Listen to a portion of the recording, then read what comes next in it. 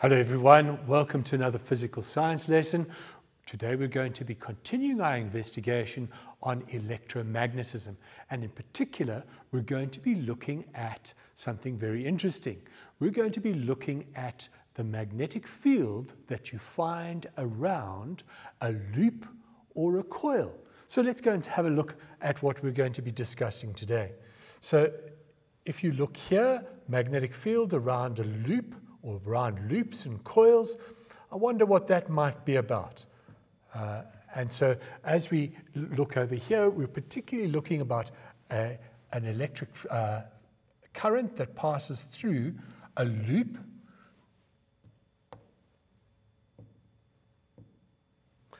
We're looking at an electric current that passes through a loop. So the current passes through the loop, and we want to say, well, what's the magnetic field going to look like if it's passing through a loop? And later we'll look at a coil and say, what's the magnetic field that is around a coil? Right. Now, have you ever thought about what might change the pattern of the magnetic field around a conductor? And how could we change it? Maybe there'd be a different sort of pattern shape around a loop or a coil, and that's what we're going to investigate. But is there another way of thinking about changing this pattern that we get around a conductor? Well, you think about it and maybe we'll answer it as we go along. So the question that I want you to think about is, how can you change the magnetic field around a conductor? Different ways of changing it. So we want to just quickly revise some terminology that is common in this section, namely the right-hand rule. I hope you can remember what that is. Remember, you take your right hand and you're going to show the direction of the current using your thumb. So if the current is passing up, then you point the thumb up. If the current is down, you point the thumb down. And then what do you do with the fingers? The fingers give you the curl of the direction of that circular pattern around a straight conductor. We're going to use that and see what happens when we do it on a coil too, or on a loop. We're going to talk a little bit about the magnetic field strength. How do you know the difference between a strong field, or region where the field is strong, and the region where it's weak? How can we represent that? And here's a new term, magnetic flux. Let's have a look at each of those terms. So I want to start off by just revising the use of the right-hand rule. We're going to do this quite quickly, but we must make sure that we understand it. So let's go and look at that experiment that we've done before, simulation of the experiment at least. We're going to look at the field pattern and the direction of the field when current passes through a conductor. And so let me have a look at this particular simulation, and here we go. Now you'll remember that we can see these iron filings. They're kind of in a pattern, but it's not a very convincing pattern. But there's an opportunity here to change the intensity of the current, to change the strength of the current. And if you look at that pattern, it's even more scrambled. So if we increase the current, look what happens. It becomes more defined. And if we increase it a little bit more, it jumps and it forms this nice circular pattern. So clearly by increasing the current, we can change the pattern.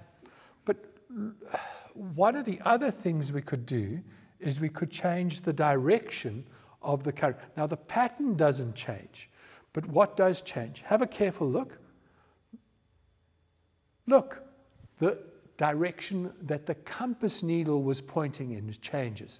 And I want to just make sure we've got that in terms of using the right-hand rule.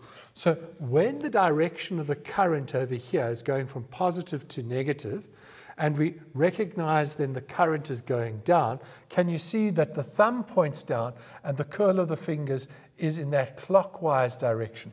Whereas if I change the direction of the current, it's now going up and the direction of the field is in the opposite direction. So we need to recognize that changing the current strength changes the direction, changes the intensity of the field pattern, changing the direction of the current changes the direction of the magnetic field. But what's important here is that in both these cases, the magnetic field is still perpendicular to the direction that the current is passing through that conducting wire. And so you recognize they're perpendicular to each other.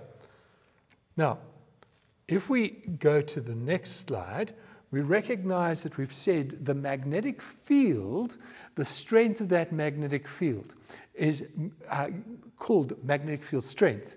It has a symbol B, which is measured in Tesla. We're not going to do too many calculations with this. It's just a measurement of the strength. And we recognized when the pattern, when those iron filings are closer together and they're all clustered together, that means the field is stronger. And we're going to be looking at that in a little bit more detail. Now, if we were to represent this magnetic field around a straight conductor, we use dots and crosses, and we use this notation, again, just showing the right-hand rule. If you take a look, you'll recognize the direction that the current is going is from positive to negative. So the thumb points in that direction. And look at my fingers. They're going into the board over here. That's why there are crosses there. Whereas on this side, as I'm pointing in that direction, can you see my fingers are coming out of the board, and the dots indicate the direction of that field. The dots are saying to me the current is coming out. So it's that circular pattern that we've seen before in terms of where the magnetic field is. So if we wanted to recognize the strength of the magnetic field, where is it stronger? Well, where the dots are closer together. And I've drawn a little area, a little square, to say this magnetic field is passing through an area that I selected. And there are lots of field lines that are parallel to each other that are passing through this area. So they're kind of clustered together. There are lots of them per unit area. It's kind of like a density idea. The more there are in a certain space, but it's not density, because density would be mass over volume. This is the field strength divided by area, and that area is at 90 degrees to the field lines that are coming through there. So we'd recognize when they're close together, there is a strong magnetic flux. There are lots of field lines in a small area. And that's a new term. It's a relationship between field and area. Now look at the same area over here, and you'll see the square that we're using is exactly the same size and shape, but we've got far fewer field lines passing through it. So the magnetic flux is weaker. The important thing about magnetic flux is not only that it's the field strength times an area or per unit area, but we're recognizing that it is that area is at 90 degrees to the field lines. So let's formally define magnetic flux. So magnetic flux has an interesting symbol. It's this strange looking Greek letter, which is called phi. You might have heard of pi. This is phi. Quite similar, but just a different shape. And you need to be able to recognize how to draw it and to make it clear. Now, the formal definition, or the equation that we use to define magnetic flux, tells us that it's the product of the magnetic field strength and that area. Remember, that area that is at a normal, or in other words, normal to B. In other words, at perpendicular to B. Now, this angle here causes people some confusion. If for some reason you have a strange magnetic field that might not exactly be passing through an area at 90 degrees. Say we examine a situation where the field lines are passing through at an angle. They're not at 90 degrees. Then we will have to take a look at making it the difference in the angle between the normal and the area. So this angle theta is the angle between the normal and the area. So theta stands for the angle between the area and the normal. So it's a component, if you like, of the area that needs to be at 90 degrees. Because at 90 degrees, that's where it's going to be the most effective. It's the best way to compare what the actual flux is. Because if it's just hitting a little bit, well, we would not get a good idea if the area wasn't exactly right. So the unit here is called a Weber, and the symbol is WB. Right, guys, that's the beginning of our little introduction to what happens when we look at loops and coils. Take a short break. We'll be back after this.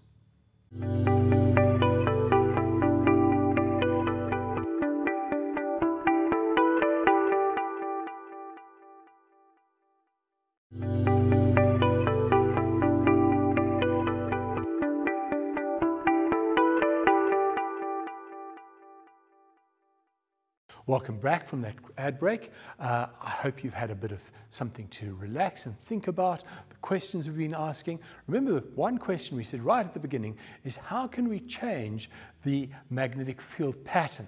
And hopefully you've got some ideas already. And to put it more formally, we can say, how can we change the magnetic flux? Well, here are some things to consider as we're looking at changing the magnetic flux. We could say that we could increase the current. And you've seen that the pattern changes, and if the pattern changes, that means the field lines would be better. Would be closer together. We'd also could increase the thickness of the conductor. We put, in other words, reduce the resistance. But if we had a thicker conductor, we'd have a stronger current, and we could also change the shape of the conductor. Remember, we could change the magnetic flux in terms of its direction by changing the direction of the current. Let's investigate this idea of changing the shape. And the first shape we're going to do is simply to say, let's bend the piece of wire. Instead of being a straight piece of wire, let's bend it into a loop. And so here's a picture of a simulation where we're going to investigate the magnetic field around this looped wire. Now remember, we've got in this position over here the positive, here's the negative, so we know that the current is coming around the loop in the direction that I've indicated in those blue arrows. Just to make absolutely sure, before we go and look at the simulation, let's check out the right-hand rule to make sure that we've got it right and to see that these compass needles are pointing in the right direction. So we point the direction of the current is up like that, then you'll turn the fingers, and as you can see, I hope you can see, that these little compass needles are pointing in an anti-clockwise direction, just as we would predict. Whereas if I go to this side and I say now the current is coming down, then the needles are pointing in the other direction, it's going clockwise. So that's quite an interesting observation in terms of applying the right-hand rule and seeing what the effect is. But you know what? Let's go and investigate. So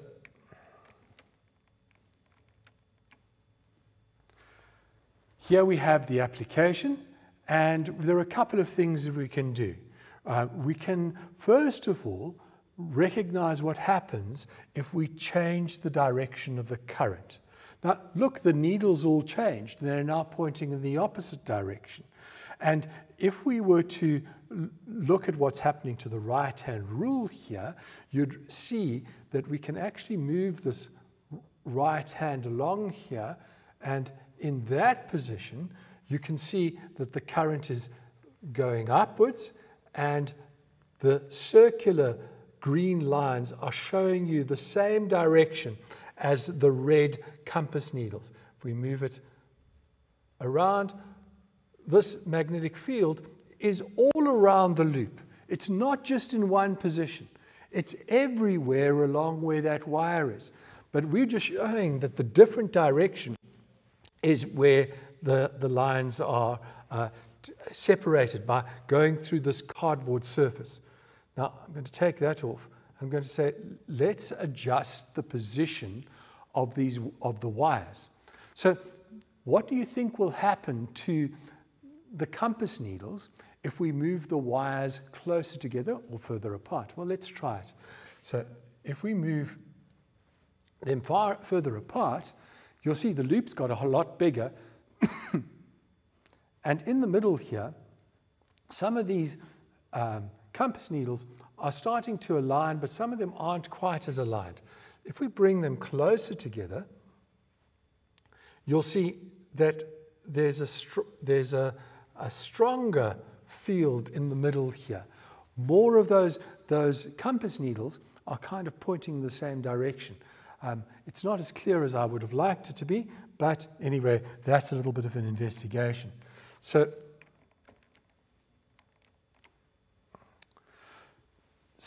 now that we've looked at that, let's take a different view of it, and let's just slow down and have a look at how we represent this magnetic field around a loop or bent piece of wire. So I'm going to take different viewpoints. And the first viewpoint I'm going to have, I hope you can see, is just a half coil. It's a half loop. And we're saying that from the positive end where at this point it's positive, and we recognize that the current is going from the positive to the negative, as indicated by both the blue arrow and the white arrow. And so we've got the direction of the current. But what do you think the direction of the magnetic field is going to be? And how do you think we could find it? Well, the answer is easy. You're going to use your right-hand rule. You're going to say, let the thumb point in the direction of the current. Curl of the fingers is going to give you the direction of the magnetic field. Now, I've done a little bit of preparation for this because I didn't want to be drawing too much. And what you can see is that on the outside of this loop, the field lines are coming out towards you. So they're coming towards you. The fingers are pointing towards you. But if I use the right-hand rule over here, for example, you can see that they're going into the board. And over here, they're going into the board. And if I do it on this side, where the current is going down, it's going into the board. And that's why I've put all these crosses on the inside. Now, notice the difference in the field inside the loop and outside the loop. Outside the loop, the field lines are non-uniform. They're quite spaced out. They're separated. They're just like we had with the straight piece of wire. Those that are the field close to the piece of wire, quite strong. Far away, weaker and weaker. But on the inside, there's an overlap between the ones that are far away from this end and the ones that are far away from that end, and they've kind of clustered together. And so what do you think we can say about the magnetic flux? Well, let's have a look. And I hope you can see that I've drawn the same red square. And if you look carefully, you'll see that there are lots of field lines inside that area. So this is an area of high magnetic flux. Whereas if we go to this point, you'll see that here it's low. Over here, it's high. So this tells us that this is a strong region of the field, and this is a weaker region of the field. And that's quite important. Where it's strong, all the field lines are pointing in the same direction and they're tightly packed together. It's a more uniform field. And it doesn't matter where you are within that, you'll feel the same, experience the same sense of the magnetic field. Whereas outside the loop, on the outside, it's weak. and it's not going to have as much of an effect. Now, I wonder where we've seen something similar to this. Can you think about where you've seen field lines clustered together and they're quite dense, and where you can see them spread out? Well, maybe this will jog your memory. If we go and have a look at our bar magnet, what you'll recognize around the pole, the North Pole, looking your eye over here, the field lines are all coming out. That's why we've got those ones. And over here, if we look over here with the eye, we'll see the field lines are all going in and they're clustered together. That tells us this is strong. And where they are strong, in terms of the magnet, we say that's a pole. If we add to the field lines on the outside, you'll see they are spread out. And that's exactly what's happening here. So what I'm trying to illustrate for you is what we saw earlier around a coil is very similar to what we see around a magnet. In fact, if we compare these two pictures, then I would reckon that they're almost identical, and that the view that I'm having from this side of the magnetic of the coil is actually to suggest that this is a south pole.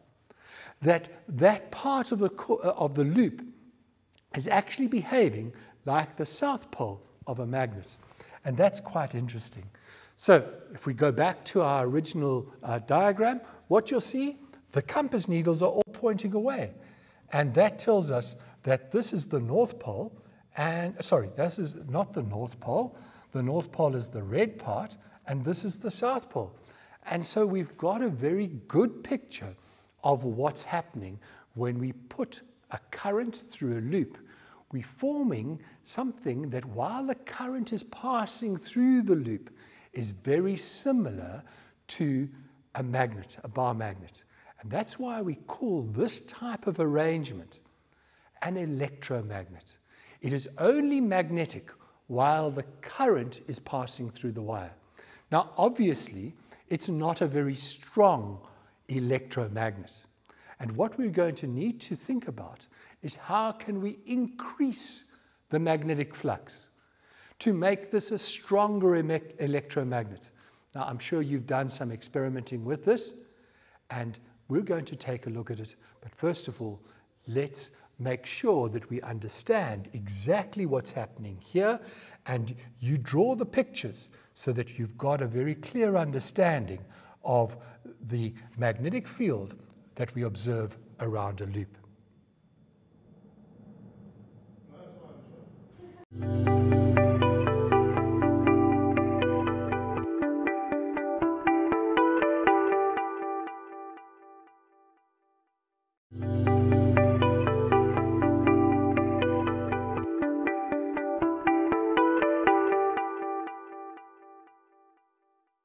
Hi everyone, welcome to this physical science lesson again. We're exploring electromagnetism, and in particular we're looking at what the magnetic field pattern is around a coil.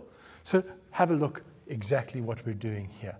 So what is a coil, and what's this word solenoid? It's an interesting word. And we just need to make sure that we understand that a coil just means that we've taken wire and we've wrapped it around something. And a solenoid is exactly the same as a coil. It just means that they're used interchangeably. A solenoid is just wire that's been wrapped around an object. That object could be a piece of plastic, a piece of wood, it could even be an iron nail. And that would give you the idea of what a solenoid or coil is.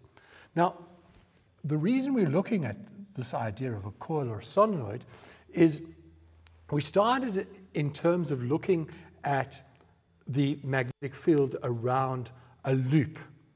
And the first idea that we had was to look at the side-on view, where we recognized, using the right-hand rule, the current is going in this direction, so we could draw little crosses going in over here to represent the magnetic field inside there, and we'd recognize on the outside they're little dots, and they're not as evenly spaced, and they're far spread out from each other. And in fact, here, this we said was a south pole, because it looked exactly like the field line pattern of a magnet. Now, just to understand what's happening here, we're wanting to do a little bit of a thinking observation. And you might be wondering, what are those round orange circles with a dot and a cross? Well, I want you to imagine what would happen if we took a piece of a very strong saw, and we cut that loop in half, and we cut it in that sort of where the red line is. And now we started to use our eye, and we looked from the top. Then looking down over here, we'd recognize, hold on, at this point here, from the positive, the current is coming up over here. So we've represented the direction of the current in that position as a loop with a dot in the middle. But over here, the current is moving down. So we've represented, the eye would see the current going down. It's going into the surface, so we're looking down on it, and that's why we'd have it as a cross. So take away the middle bit, and we have our dot and cross. And this is just another view of the magnetic field around this loop, this conducting wire. So how could we represent what's happening? Well, you know what? Let's just use our right-hand rule. And by this time, you should be getting lots of practice. Recognize the thumb points in the direction of the current. So into the board over here it goes, and we loop it around, and we can see that it's got a curve that's going around like that. I've drawn them in, and you've seen this before. These circles that are representing the field lines, notice they're not evenly spaced because this is a non-uniform field. They might actually change a little later on when we have the current moving there, and my diagram might not be as accurate as it should be. These might be pushed a little bit closer together. But if we were to say, so what's happening on this side, we use our right-hand rule, and we say, well, it's going to go down on that side, and it's going to come, it's coming out, so I'll go and stand on this side, it's coming out of the board, and it's going up. So if we now look at my diagram where I've added in those circular field lines, we recognize something very interesting is happening. In the middle here, between these two pieces of wire, the field lines are pointing in the same direction. They're all aligned. They're going in the same direction. They're bunched together, and they're all packed together nicely. Over here, they can spread out. So these ones should really be more uniformly spread. And the overall effect is that there's a very strong upward push or direction of the magnetic field. The magnetic field is very strong between these wires, and we indicated that by the big blue arrow. Now, in which direction does the magnetic field run, or between these wires? Well, let's take a look at the pattern. We'd recognize it's going up over here, and then it's going down over here. It's going up over here, and it's down over here. Does that pattern look like something that you might remember? Let's just draw those lines overall so we can get a sense of it. Something that does that, and going like that, and going like that. Does that ring any bells in terms of this sort of butterfly type shape? Well, of course it does. It looks just like the bar magnet. So we're not surprised that when we said that loop, when we looked at it end on, we saw all the field lines pointing, going into the board, and that they were similar to the South Pole. Well, it's absolutely, because this is where we were looking from. Our eye was looking from this position, which is the South Pole, and this position is the North Pole. Let me illustrate that a little bit clearer so you can see that that point where the field lines, they're coming out of the north on the outside of the bar magnet or of the electromagnet, and they're coming in at the south. On the inside, between the wires, we see that they are running from south to north. On the outside of the wires, we see that they're running from north to south. So just like a bar magnet.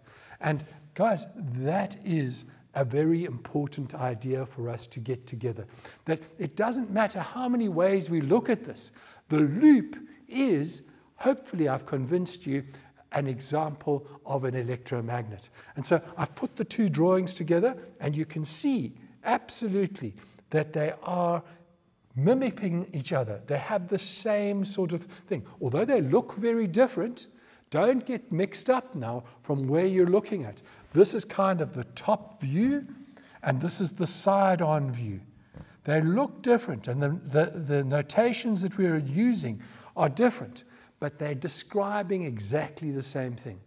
Just to make sure that you've got it, let's have a look and make sure that you are very clear that this is exactly what's happening in our loop. And if we go to our simulation, which we had, or the diagram of our simulation, which I'm just going back to over here, you'll see that's exactly the same thing. We've recognized that it goes from south to north, and it's formed this electromagnet. Let's take a quick break, and after this, we're going to see what we can do to increase the number of turns to make this not just a single loop, but multiple loops that will make up a coil. What effect do you think that's going to have? Well, think about it while you have a break.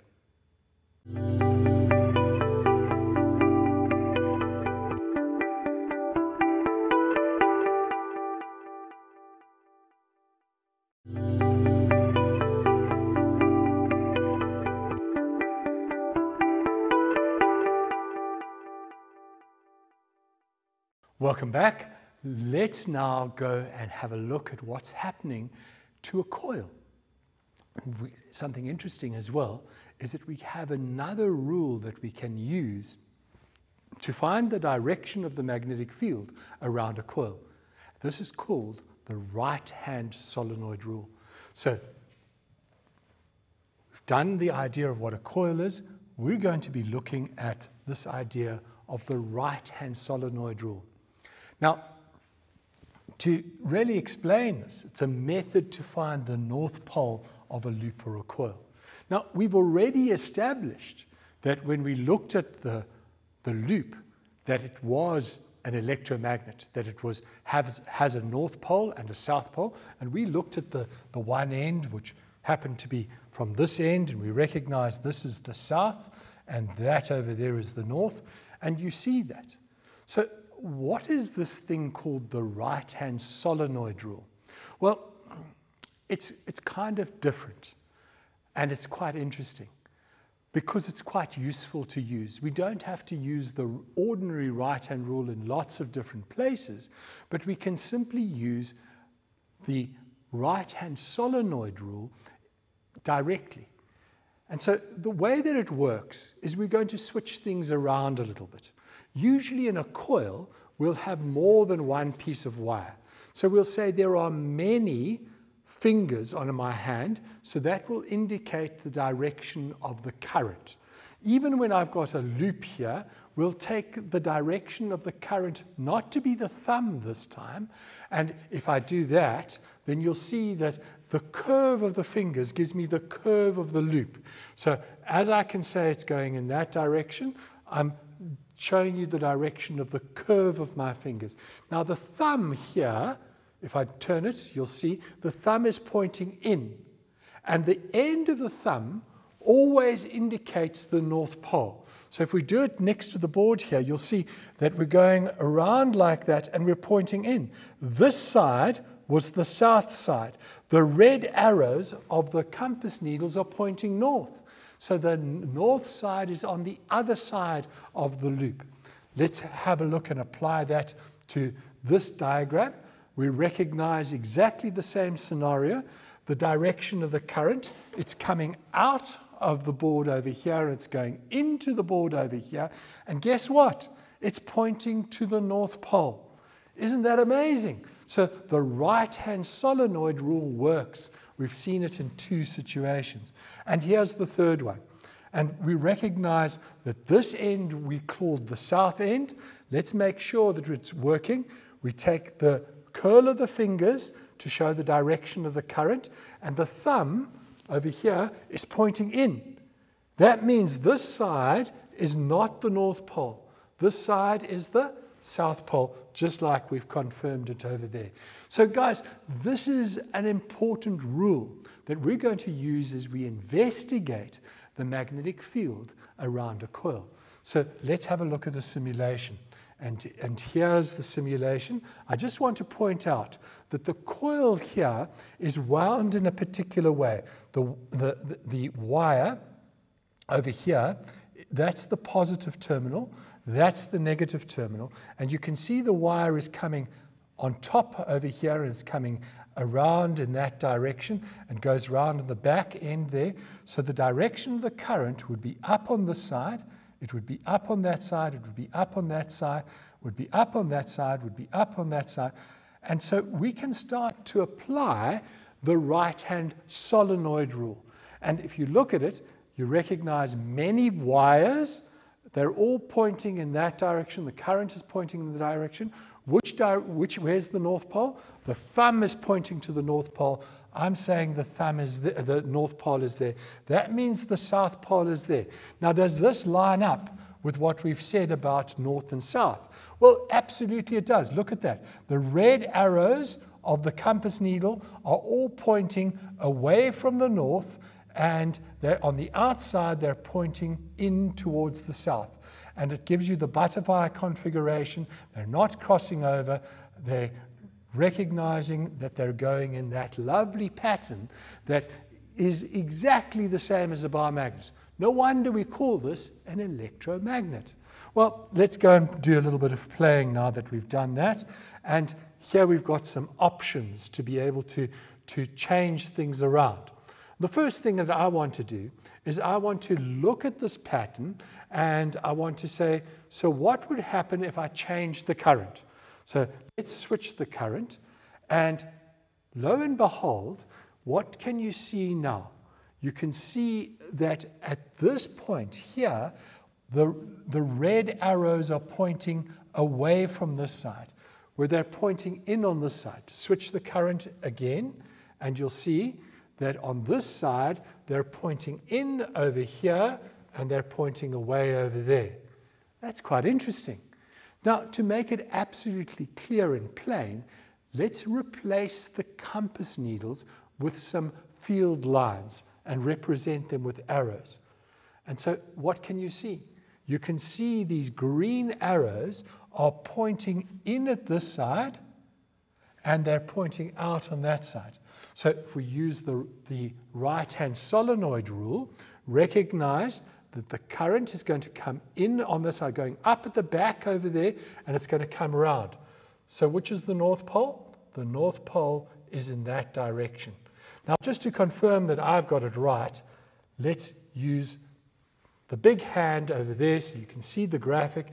The wires are wrapping around in that direction, and so we can see the North Pole is pointing in this direction over here, that you can see where the thumb is. Now, the other option that we've got is to change the way the wire is curled. So if I switch the coil, and I just take the right hand off for a minute, it might not look like much has changed. But in fact, a lot has. The wire is going in a different direction, and that means the current is going in a different direction. The one time it was curled clockwise, and another time it's curled anti-clockwise around this particular cylinder, depending on which side you're looking at it. So if I'm looking from this side, you'll see the wire is turning in that direction, which is clockwise. If I'm looking from this direction, the wire would appear to be anti-clockwise. But so you can change the wire, and it's important that you look at these diagrams very carefully, because changing the way the wire is wound changes the direction of the field lines as well. So if I've changed that, have a look. We're going to say the current is in that direction. This is the North Pole. This area over here is going to the north. That is south. We use the compass needles. Have a look. North, the reds are pointing in that direction. We use the right-hand solenoid rule. And no surprise, we've got the North Pole at this end. Guys, this is an important thing that you need to practice. And these simulations are great.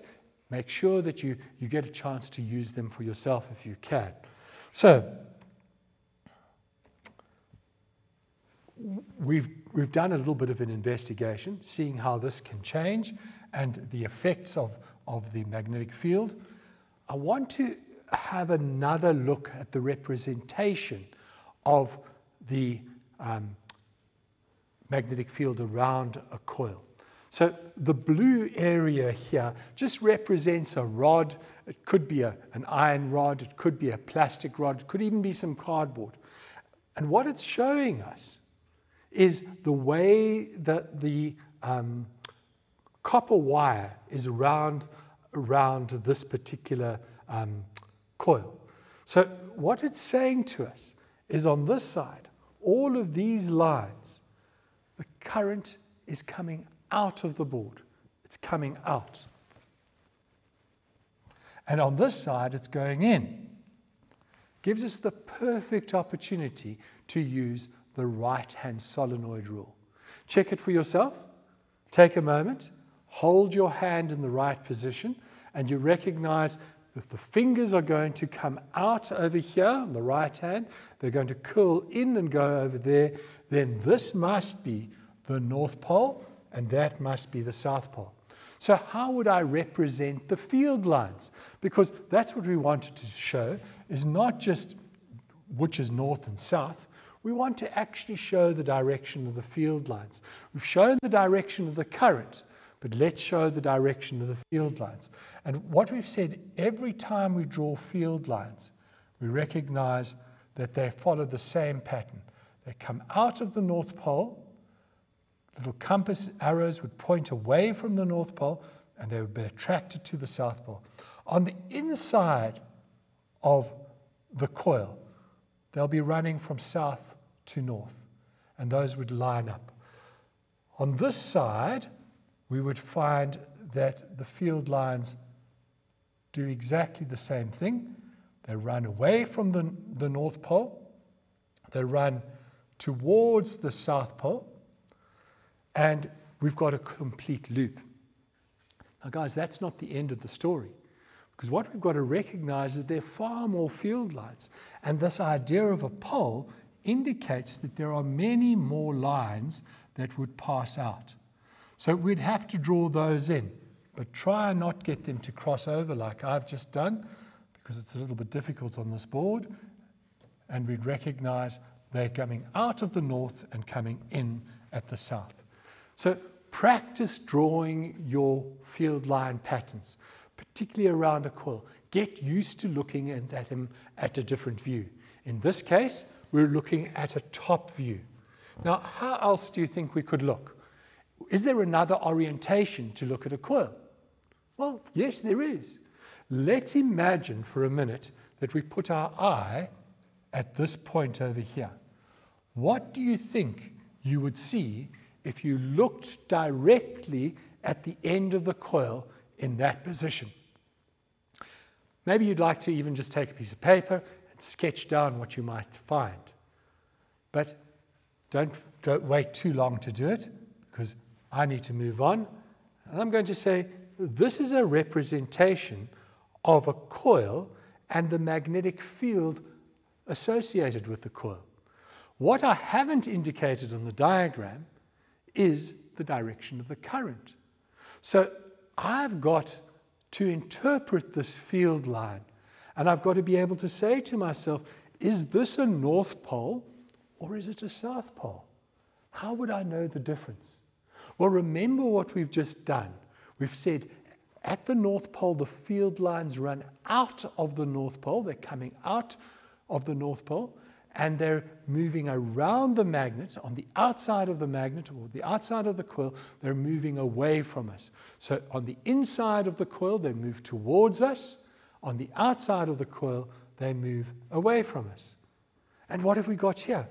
On this side over here, these magnetic field lines are coming out of the board, and over here they're going in. So over here they're going out, and on this side they're going in. So my conclusion is that my view over here is definitely a north pole.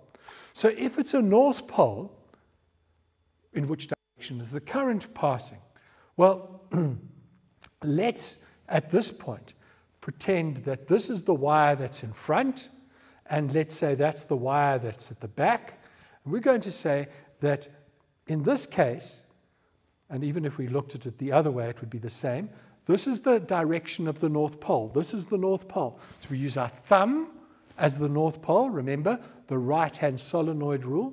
And the wires are curving around that way. So over here, the current is going up over there. It's going around over there. It's going around over there. It's going around. And eventually, it goes back out that way. And so we've been able to see the direction of the magnetic field as well as the direction of the current. So if we're going to change the field, we recognize we could increase the current, we could change the direction of the field, we could also increase the number of coils. And if we look at that, we recognize that electric fields have an important part to play in our environment. We have power lines, lots of current passing through the power lines. Current isn't very big. We use transformers to reduce the current. But these still have an electric field. Do they affect things? Well, the research about affecting humans isn't very evident, but we do know that many birds who navigate with magnetic fields do crash into these. And it could just be that they are very big birds and they think they can land and then they get shocked, or they could actually be navigating towards them. We're not sure. Quick summary. Remember that the magnetic field around a loop is similar to a bar magnet. We use the right-hand solenoid rule to find the direction of the North Pole, and we can also use crosses and dots to show what's happening to the field lines. Please make sure you practice these, and don't forget that you need to always revise. So it's been great investigating this topic with you, and we'll see you again soon.